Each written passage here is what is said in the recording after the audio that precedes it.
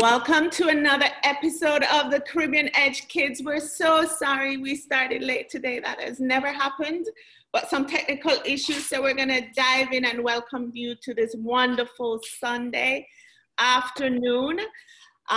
Joining us today, we do have Aunty Sophie, of course, and she'll be reading for us. We have 5-year-old Kylie. Hi, Kylie.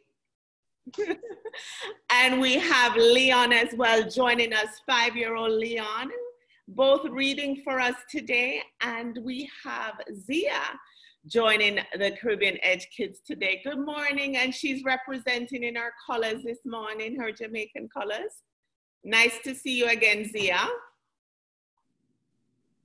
Okay, so Zia is going to start us off this morning. So you take it over, Zia.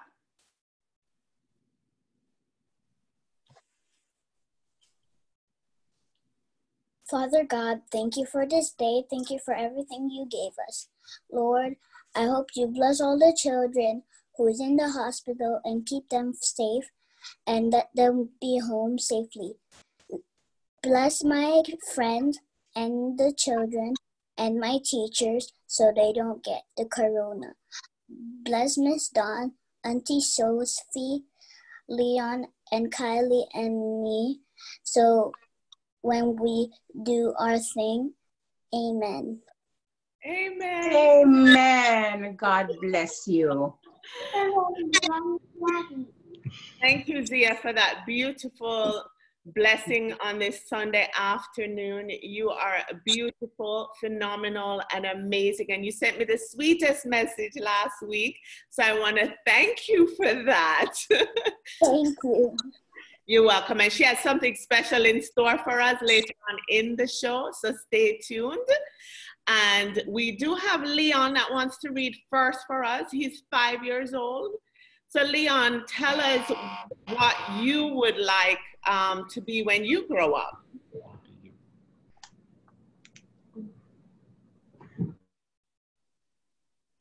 A paleontologist so I could study dinosaur fossils. Okay, so tell us how you got into that, Leon. So I have a lot.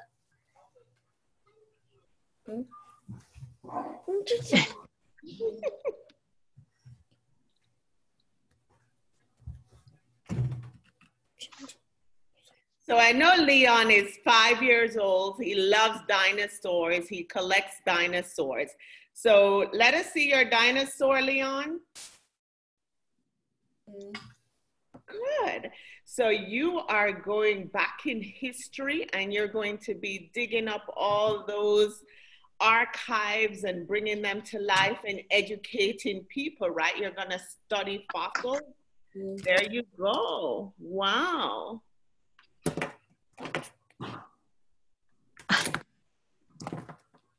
Can show you this one. Okay. Beautiful, Leon. So, Leon, what book do you have to read for us today? Slam and Dunk and the Big Game, written by Chris Sawyers and illustrated by Dennis Hockman. This is Slam and this is Dunk. Slam and Dunk are pals. Slam and Dunk like to play basketball. It's the big game with the Bobcats. Hi, kids, yell Slam's mom and dad, and Dunk's mom and dad. Then the Bobcats come in. The Bobcats are big. The Bobcats will win, says Dunk. No, we will win, says Slam. You are not big, Dunk, but you can run and get the ball to me. I am big. I can slam lots of shots. The game is on. Slam has a shot. The ball hits the rim. It's a miss. The Bobcats get the ball. A Bobcat has a shot. Bam! It's in the net. That's 2 for the Bobcats. Slam and dunk, and the Bobcats play and play. It's 10 for slam and dunk, and 10 for the Bobcats. Dunk runs and get the ball to Slam. Slam jams the ball into the net. Bam! But the game is up. Slam and Dunk win.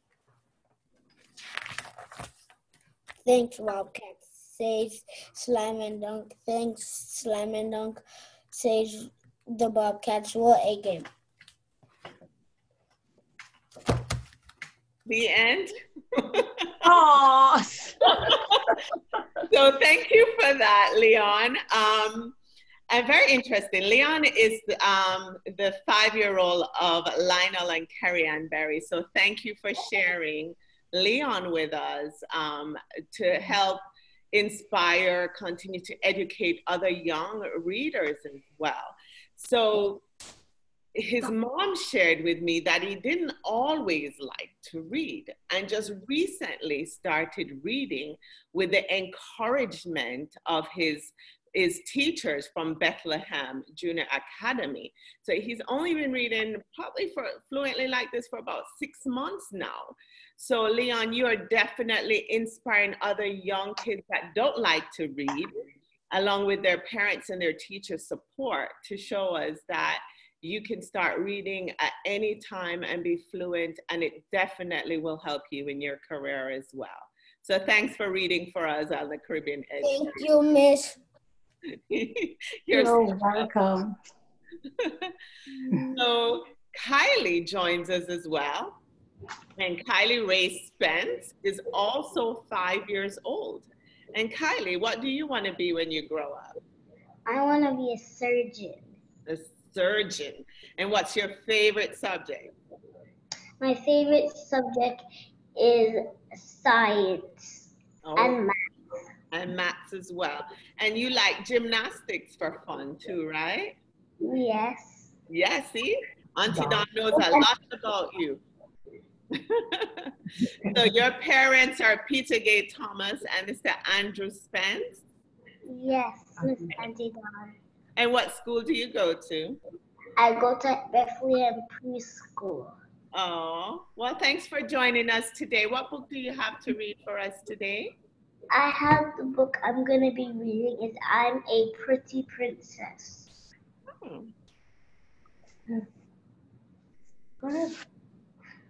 Made by Crystal Swain Bates. Made by Crystal Swain Bates. Okay. My name is Michaela and I'm a princess. I wear high heel shoes and a pink and blue dress. I have a tiara I wear on my head. I like it so much that I wear it to bed. I have my own one and it shines also bright. You can still see it after you turn off the light. We live in a castle that's far, far away. In a land where rainbow-colored unicorns play. The king is my father. The queen is my mother. Prince Alexander is my little brother. Mommy and Daddy both have sparkly crowns.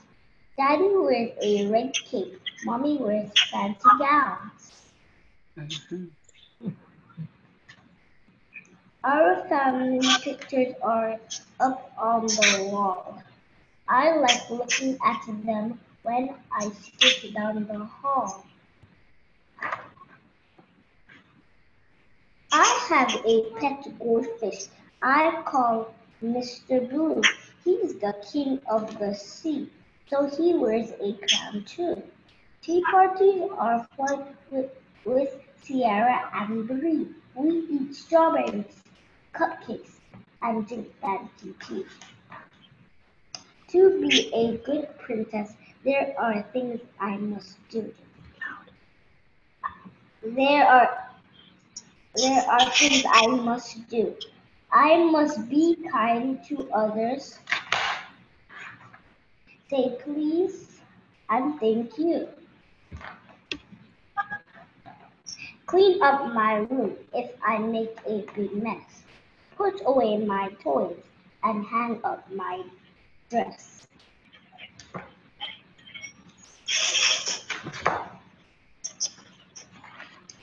When I finish my list at the end of the day, I'm really proud of it that I can say it's not my castle, my one or the dress that I'm in. What makes me a princess is what lies within.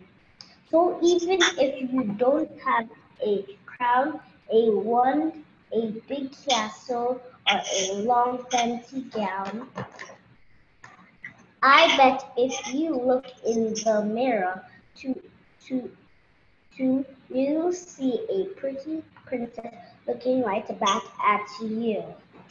Oh, the end. Thank you. And I see a beautiful princess looking right back at us. So thank you for that, Kylie. You're welcome, Auntie Dawn. Why did you pick that book? Because it's about princesses, and my mom always says I'm a princess. You absolutely are. Your mom is so right. Thank you. And you are only 5 years old and you're impacting and inspiring other young girls just like you to read. So thank you. You're welcome, Auntie Dawn. Thank you. We have lots in store for you. Auntie Sophie, tell us how you feel about our two young readers, Leona and Kylie, this morning. Listen to me, at 5 years old, that's very impressive. Can you hear me, Auntie Dawn? Yes. Yes, thank you. I am very impressed at 5 years old for these little ones to be reading and reading with such emphasis. So, of course, Leon talked about the dunk. What is it? Slam dunk. That means Leon probably likes to play basketball.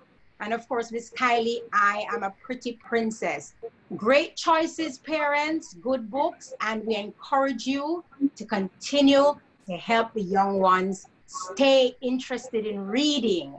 So we kudos to the parents, and we thank you to young readers. We're going to hear so much more about you as time progresses, right? Keep reading. Wonderful. You guys are so well dressed this morning. Thanks for dressing up. Most kids are probably out there just lounging around. I think Leon has his hands up in school. What's up, Leon? I play baseball, but I don't have a baseball book. You have thanks for the correction, Leon. You play baseball, I have but you don't. obvious car. Okay.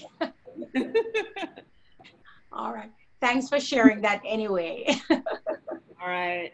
And then we have Zia, who sang for us last week. So beautiful. Get rid of COVID-19. Absolutely. Get rid of all the bad spirits, everything bad going on. And today started us off with prayer, praying for everyone on this panel, praying for the world. So thank you, beautiful Zia. And what treat do you have in store for us, Zia?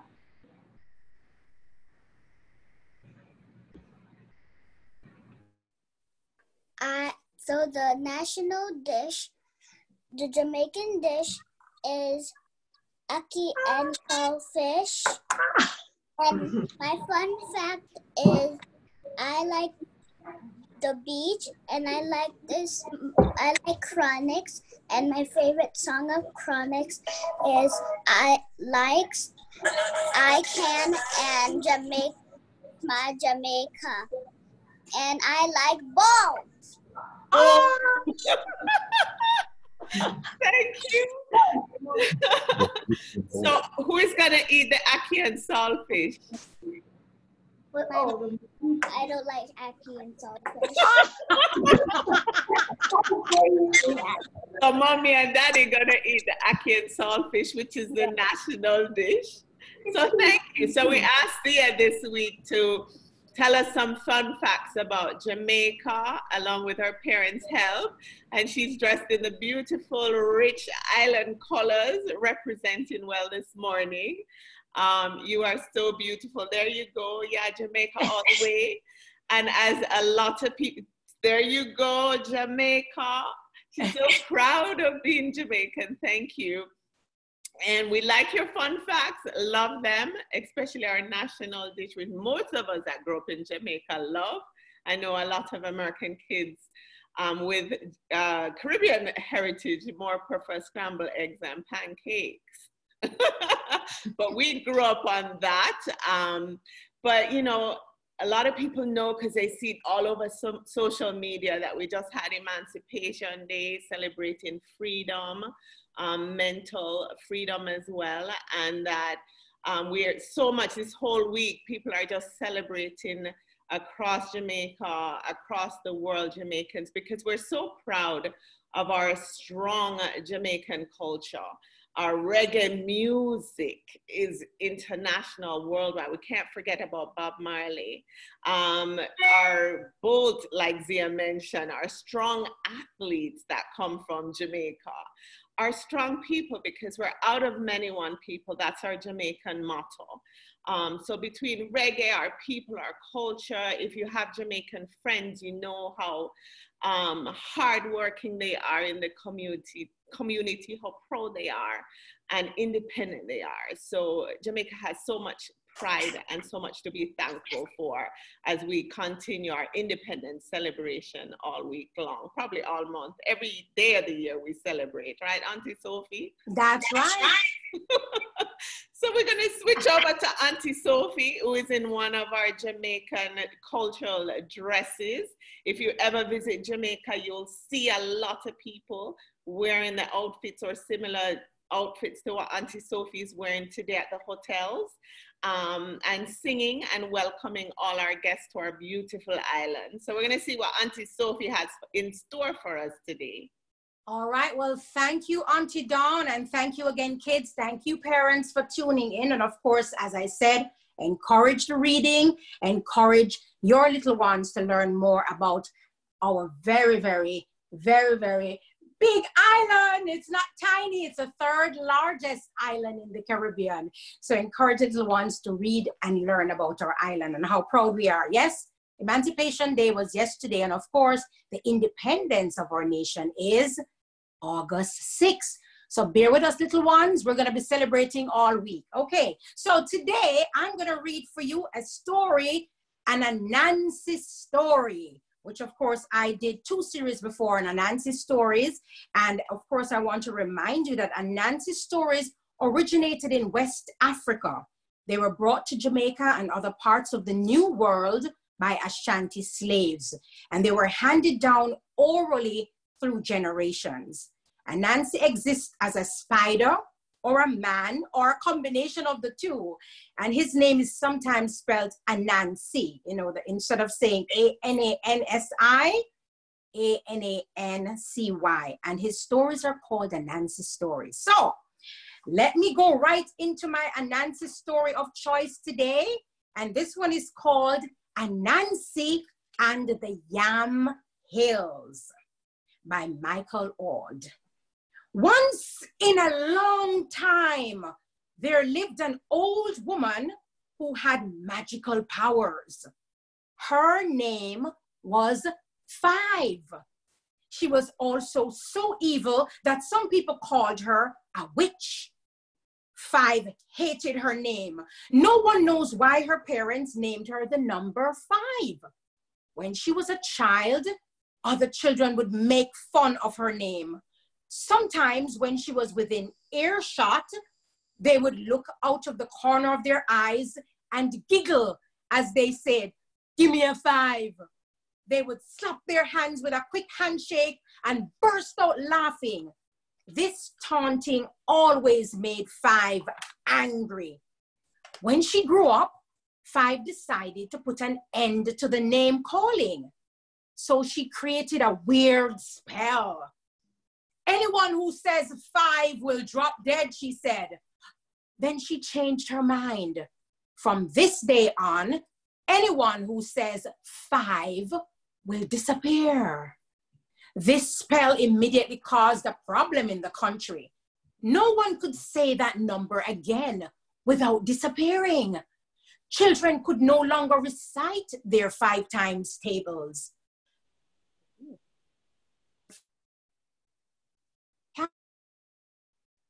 In the village, the lucky number was no longer 13.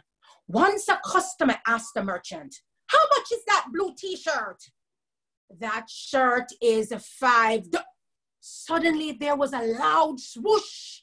Before the merchant could finish his sentence, he disappeared right in front of the dumbfounded customer's eyes.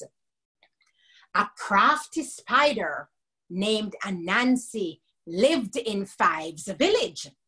He had heard about the witch's spell. Times were very hard. Anansi was not a farmer, and he had no food at all to eat. His wife and children were starving. Since Anansi was small and not a very good worker, he could only rely on his brain to get whatever he needed to survive.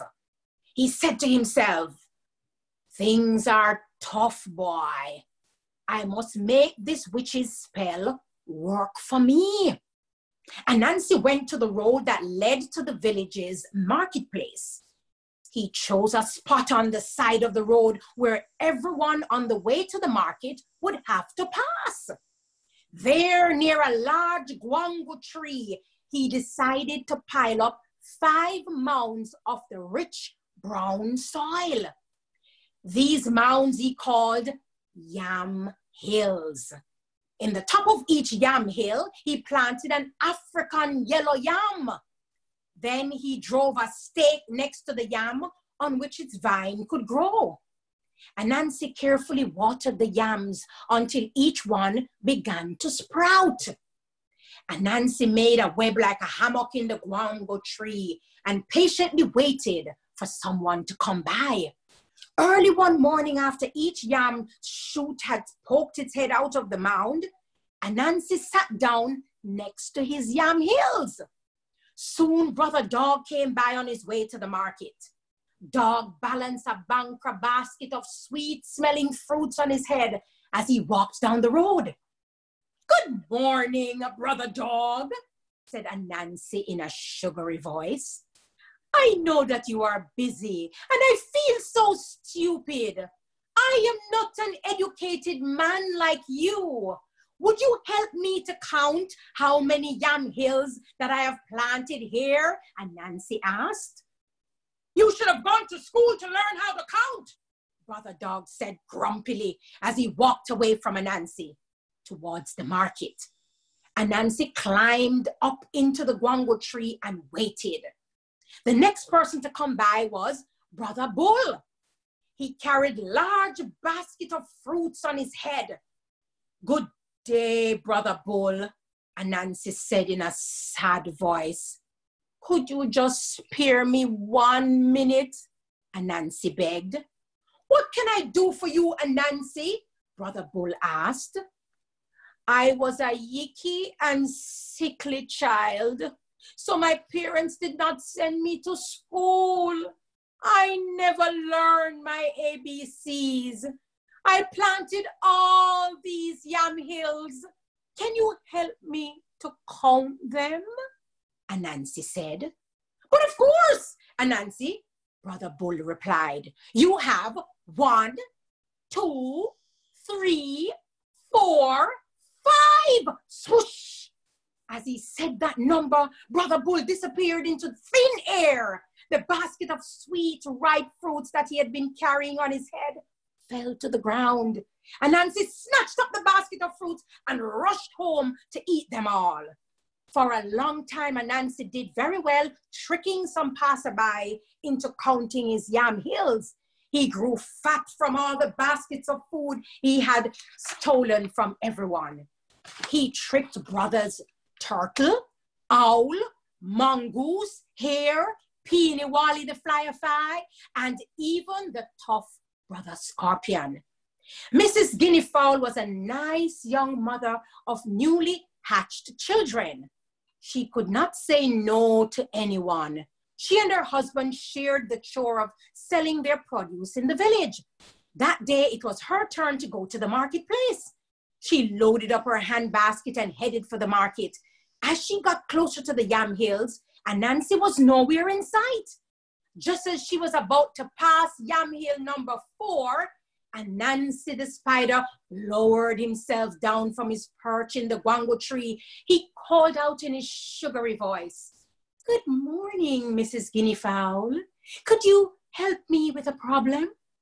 "Of course, Anansi," the polite Mrs. Guinea Fowl said. "I have these yam hills here and I don't know how to count. Would you please help me? Please?" Anansi begged Mrs. Guinea Fowl, who had seen Anansi's trick. She saw him trick Brother Scorpion, and she walked over to the last yam hill and climbed up on top of it. She said, "You have 1, 2, 3, 4, and the one I'm standing on." "What?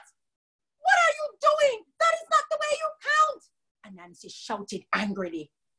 "What do you mean, Anansi?" Mrs. Guinea Fowl said. "I don't know any number called the one I'm standing on." "Start again," Anansi ordered. "Start again." Mrs. Guinea Fowl began again.